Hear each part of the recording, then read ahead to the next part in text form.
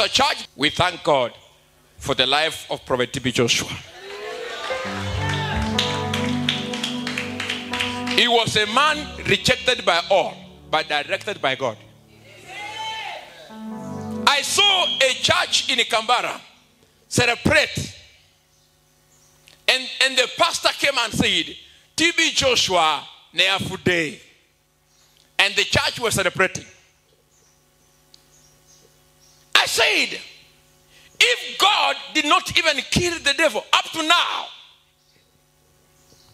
he is not even celebrating that the devil is the devil. How come a man stands on the altar of the Almighty God to celebrate a departure of a great revelation?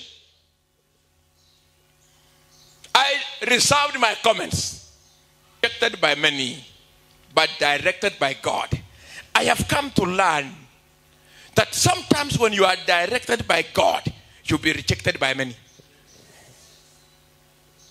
But when you are directed and you submit to the standards of men, you are loved by many. Many of the men of God I respect in Nigeria are not commenting anything about TB Joshua, as if he never existed in their life. But I might not be so significant worldwide. But because I know how I am known in heaven, let me say thank you, Lord, for the life of Prophet TB Joshua. Thank you, Lord, for bringing him for the rescue of nations. TB Joshua says, it is not how long you live, but how well you live the short life. It is not how long you live, but how well you live. It's not how long you live.